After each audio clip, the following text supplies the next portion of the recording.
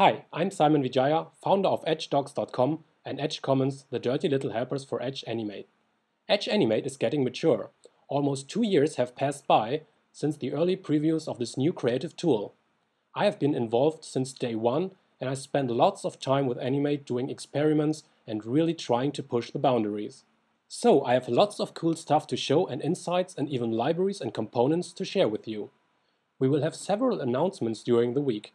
Today, we officially launched EdgeDocs.com with the motto, Everything Edge. We gather everything related to Edge tools and services, so we will provide you with lots of tutorials, documentations, and extensions. In this first episode, I will give you an introduction to Edge Animate and guide you through the steps to start being creative. So this is Annie from the Create Like Crazy gang, and Annie is going to be our guide for this tutorial. And before we start taking a look at the workflow options you have with Edge Animate and the publishing options, let's have a look what you actually can build with Edge Animate. Let me walk you through some examples. So of course you can build banner animations with Edge Animate. So this is an example I built for our open competence network called Insider in Germany. So it's really a simple animation, logo animation. So yeah, that's really easy to create. So this animation just took me about 5 minutes. So that's really simple. And another thing is, of course, you can use Edge Animate to really create stories.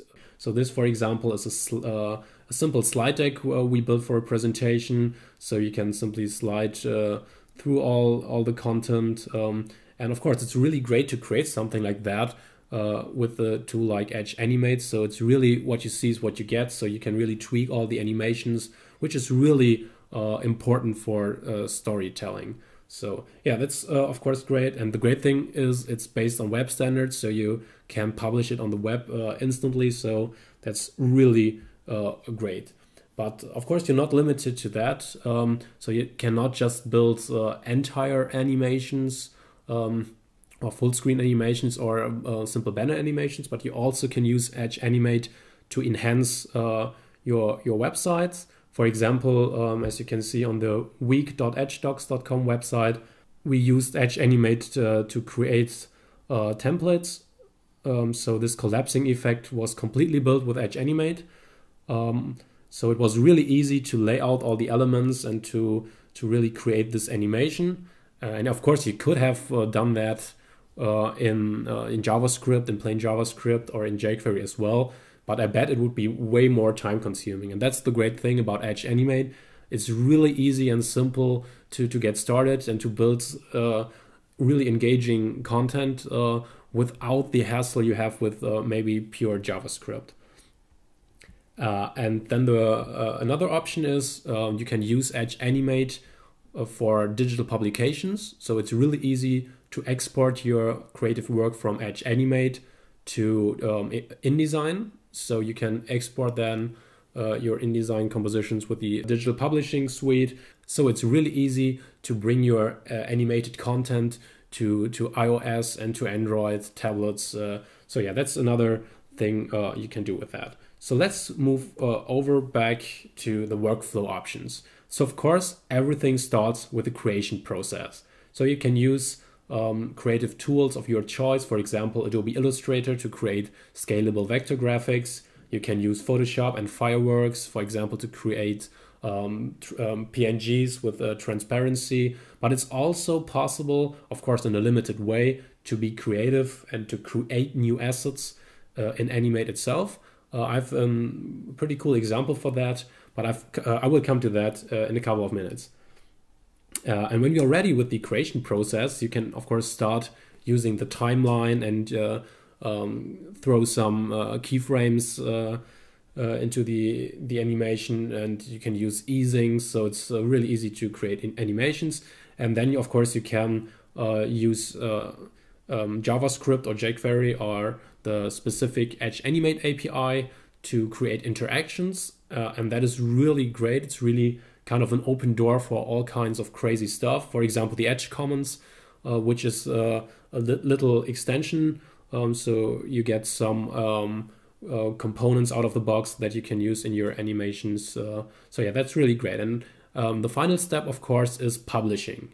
So let's have a look what we can do with Edge Animate in case of publishing. So you can, of course, export everything since it's web standards based to a browser. So, of course, it runs in all modern browsers.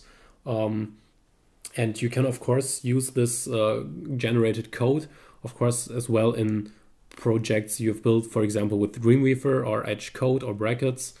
And you can even use your animations to pimp your WordPress or Drupal website. So if you're interested in these topics, you definitely have to check out our other episodes, and especially the Edge Commons, because we have special modules for WordPress and Drupal. And as I mentioned before, you can use your animations in InDesign DPS projects as well. So let's have a look how we actually can get started. So in case you don't have Animate installed yet, the best starting point is html.adobe.com, and then you can choose Edge Tools and Services, and that's actually the starting point for the Edge Tools and Services. So if you're interested in Animate, Reflow, Code, Inspect, PhoneGap Build, and all that cool stuff, this is the place to go. And then you can, of course, select Animate, and then you can scroll down, and then you will find the Get Started button, which actually will throw you to the creative.adobe.com website. So if you really just want to install Edge Animate, this is the perfect address for you. So you can sign up, or you can sign up for a trial, or you can use your existing account if you already have a Creative Cloud membership. And when you are logged in, you have this menu item apps in the top, and then you get all the icons with the download links for all the applications. And right here you find the section for the Edge Tools and Services. So you can simply hit the download button just below Edge Animate, and you can start installing this tool. And the great thing, big kudos to Adobe, Edge Animate 1.x is completely free. So yeah, that's really great. Adobe will start charging with Edge Animate 2.0. So right now it's really easy and to start with Edge Animate, and it doesn't even cost a dime. So yeah, that's really great. So let's open Edge Animate. So this is what Adobe Edge Animate looks like when you open it the first time. So on the right hand side, we have some in-app lessons you can walk through if you're really new to Edge Animate. So yeah, let's open a new project. So we simply hit create new. And what we now see is the user interface of Edge Animate. So let's start with this little toolbar at the top. So these are the creation tools. So you can, for example, create a rectangle with rounded corners as well. And for example, you can also create a circle, and you can add some text to your composition. So yeah, that's really straightforward. So in the center, we have the stage. That's the real preview actually. So this already is a WebKit engine. So this is really what you see is what you get. And you have, of course, all the transformation tools, so you can move things around, you can scale them and stuff like that.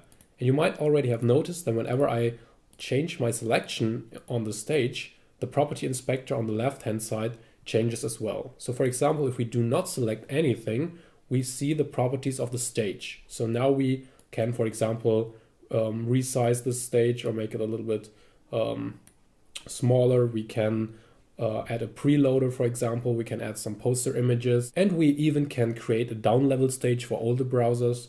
So yeah, that's really great. And of course, we can then select some items on the stage, and we can, for example, change the opacity. We can change the color of our element. We can add some gradient to our element.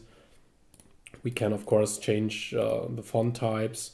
We even can add new fonts. So there's a real tight integration of Edge web fonts. So for example, if you like, I don't know, Doses, which is a real cool font, you can simply add that to your composition as well. And then you see this is a custom font, and you can, of course, change the size. And one important thing I want to mention here is that all the properties you can see in the property inspector are actually CSS properties. So this is really rendering in the WebKit engine. So You can't do anything that is not possible in WebKit. So that's really great, especially for prototyping or for designers that are not familiar with web in particular. So it's way better than using Photoshop, for example, because you would never ever build something in Edge Animate that is not possible in the web. So yeah, that's, I think, a big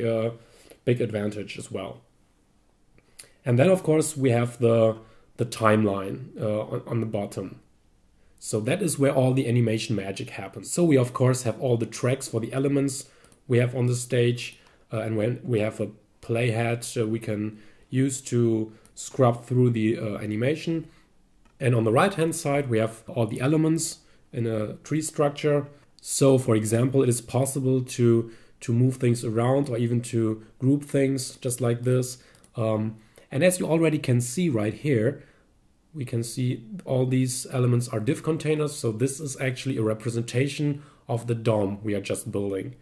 And below that, there's the library where all the assets are stored. So every image you use in your composition will be listed here. All these symbols you just created will be listed here. And of course, as you can see right here, all the custom fonts that are used in this composition are listed here as well.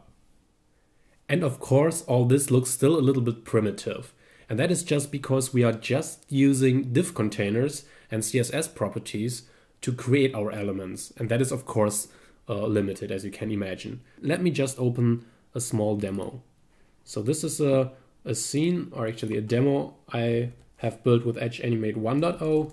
So let me zoom out a little bit. So now you can see everything. And this is a scene that I built with just rectangles.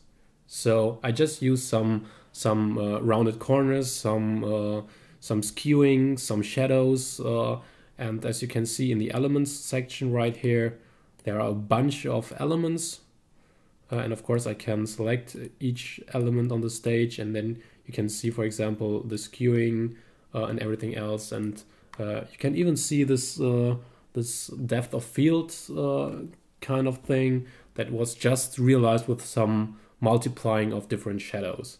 So of course I now could start animating all the different aspects, but yeah, that's kind of pushing the boundaries in terms of being creative with just rectangles. But of course you can use Adobe Illustrator and Photoshop and then simply export the assets and use them in Animate as well.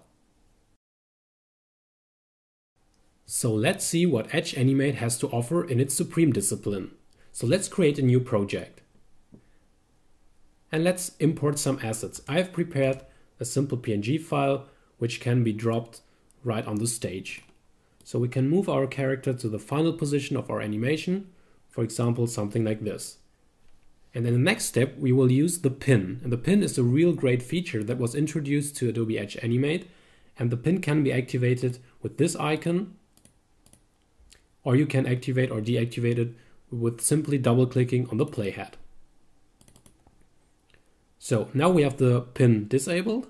So we move the player to the final position, which should be by 2 seconds. So we want an animation with a duration of 2 seconds. So now I can enable the pin and move the playhead back to 0.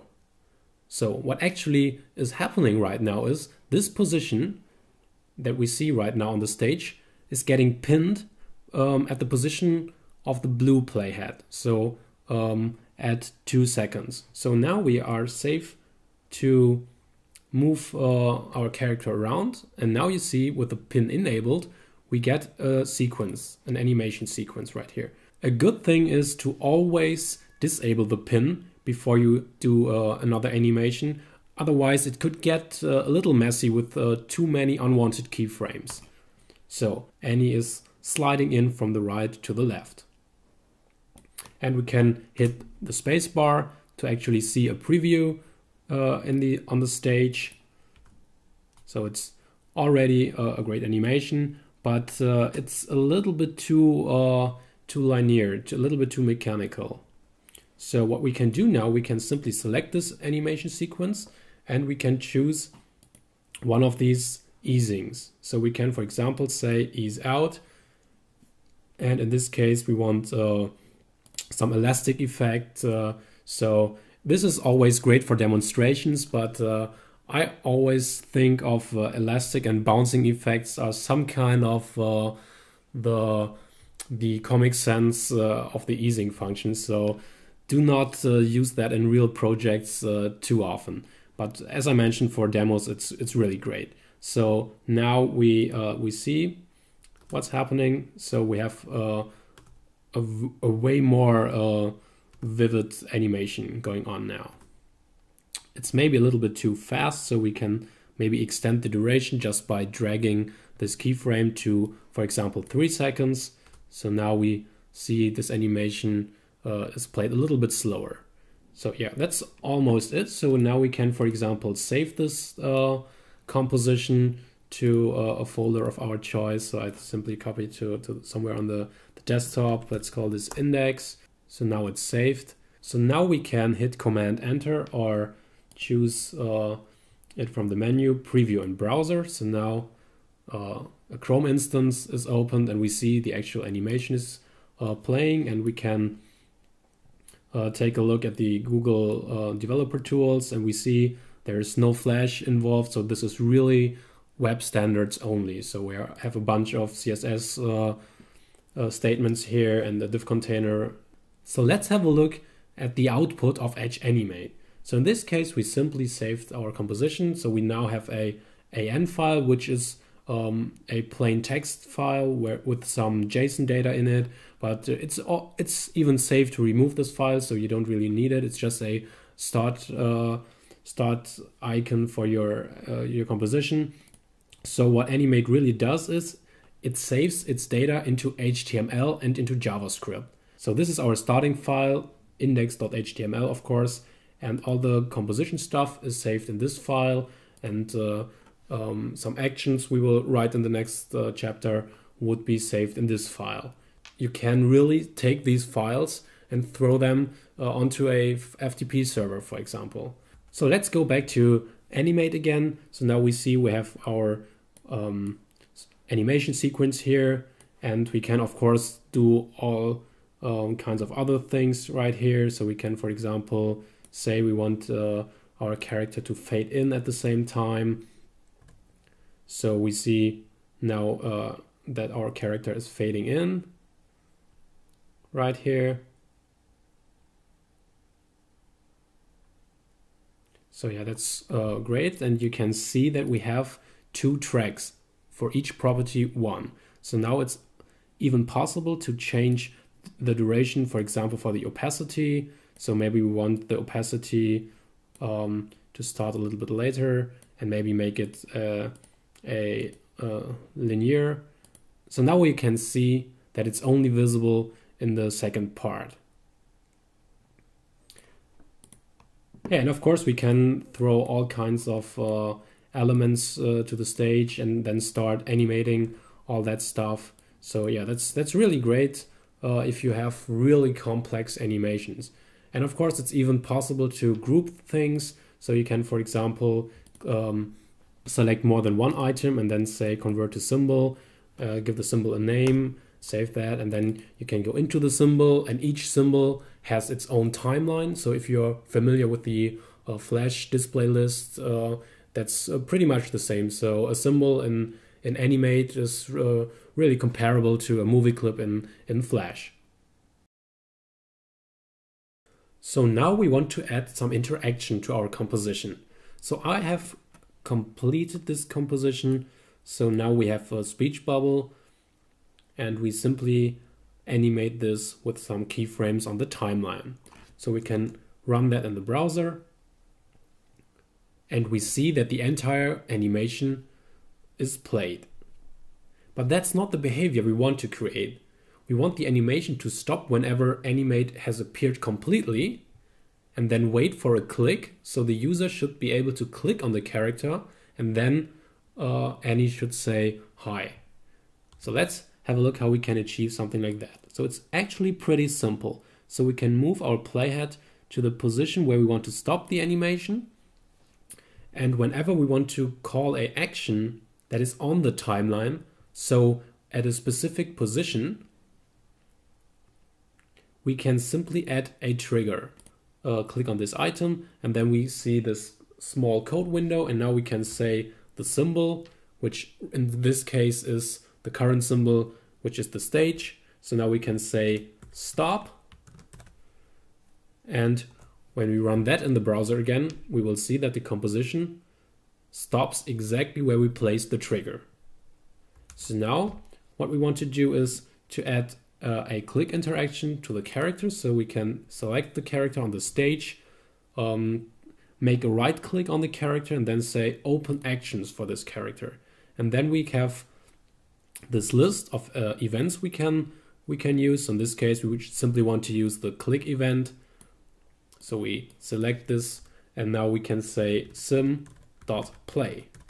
So again, sim is a reference that gets passed into the function we are in right now. So it's again the timeline of the stage. So now we can say play, which makes the timeline play again after we stopped it. So we see this in the browser again, the composition stops. And when we now click on the character, we see that the composition plays again. And maybe we want to tweak this a little bit so we can add the pointer, the hand cursor, so the user really sees that this is a hotspot element, and then he can click on it. So now we can see this the mouse pointer that has changed, and we can click on it and we see the animation playing. And that's of course really just a primitive example of interactions, but as I mentioned before, you can also use lots of JavaScript and jQuery code in there, which makes it possible to incorporate all kinds of third-party libraries, for example, the Edge Commons. So you definitely have to check out edgecommons.org. So the dirty little helpers for Edge Animate will give you some more components to use and some more advanced features. For example, you can create a parallax with just one single line of code. You can add interactive SVGs. You can use a spotlight overlay to show images, animations, and even YouTube videos as an overlay. Yeah, that's really great. And we also have components at edgedocs.com. There's the marketplace, so you can download, for example, some navigation components that you can use right out of the box. Yeah, that's really great. So I hope you enjoyed this getting started tutorial with Edge Animate. And I'm really looking forward to what you guys out there are going to build with this amazing new tool.